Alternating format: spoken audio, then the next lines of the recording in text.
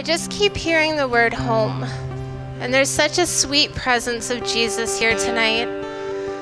And he's just bringing us to a place called home, where you go out all day and you're stressed and whatever, but when you come home, you kick off your shoes and you can breathe deep. And he says tonight he's bringing our soul into a place of rest, into a place called home. Home where it's just you and him, but all the time, everywhere you go, you can take it. But tonight he's going to impart that tonight, that place called home.